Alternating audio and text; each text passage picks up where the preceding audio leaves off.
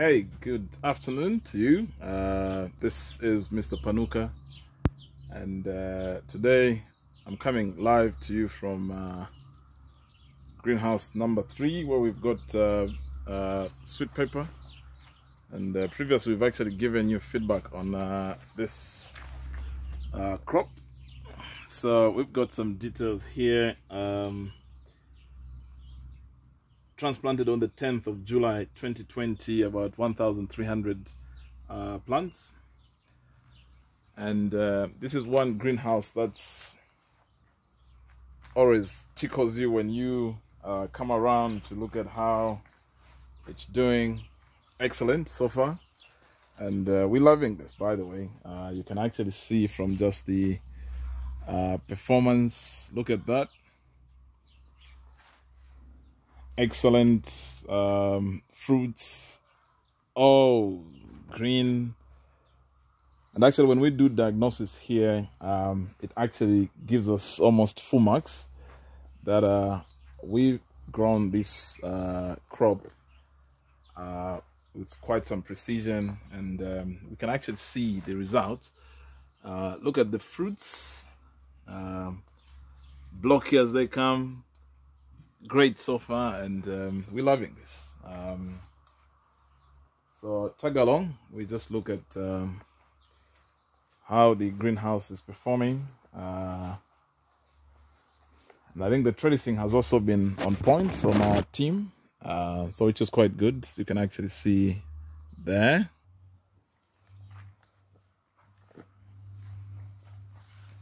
So we actually do credit this to just our meticulous land preparation, which we have demonstrated here before. And one other thing is that I think our fertigation program also has been quite on point, coupled with just continued capacity building on our staff in terms of pruning, fruit balancing, and all those aspects that are actually quite critical to get such results. So like you can see now, I'm actually fully amazed here. Quite a very tall crop now. Even if I was to do this, you see that? You know, it's actually even taller than me, even if I was to, you know, overstretch my arms. So quite some lovely, you know, fruits here. You can see, and it continues to be extremely quite productive. Like you can see here, we're having quite a number of fruits. So this is how our agronomists would advise. You need to see, you know, fruits balanced in that manner and not having too many at a given point. So like here would actually be found offside because you are seeing 2 fruits almost at par. So these are some of the lessons that we get. So you want to see some kind of zigzag arrangement as part of fruit balancing. So overload of fruits is not good because you get, you know, compromised quality of fruits. So yeah, one would ask, today you're in a Power Dynamos t-shirt. Of course, I do offer solidarity to Power Dynamos because a colleague of mine happens to be the chairman of that. But yeah, we've got to provide support to local teams. Well, that aside, yeah, we continue with pepper analysis. Just seen some very lovely fruits here. Yeah, look at that. Beautiful.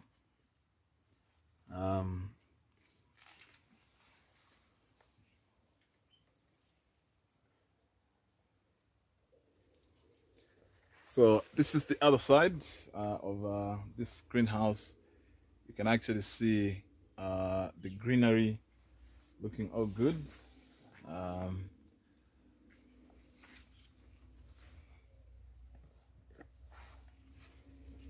Have a look at that.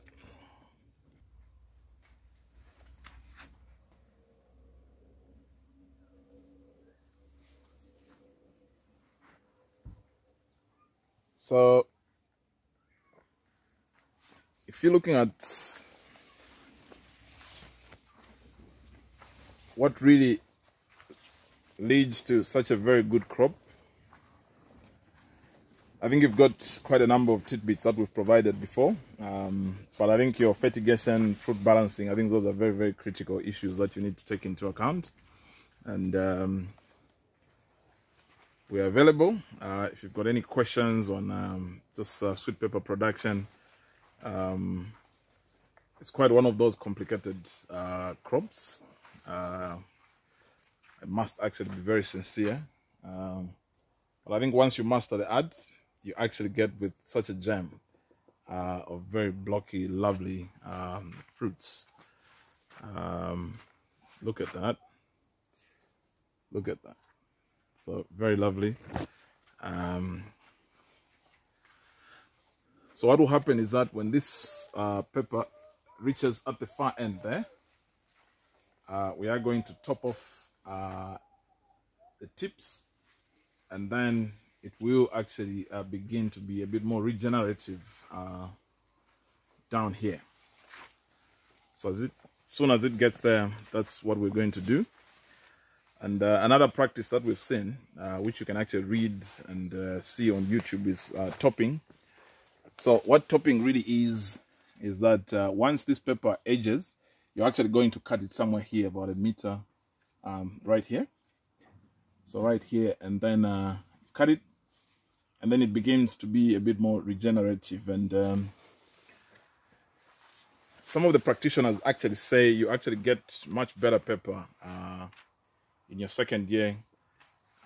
So you can actually keep pepper in the greenhouse for like 2 years.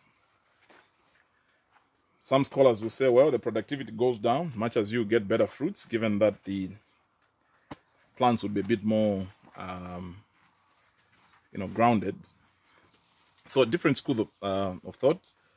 And at Panuka Farm, we love to, try new ways of doing things, and so we'll see whether we can adopt any of that. So that's your pepper.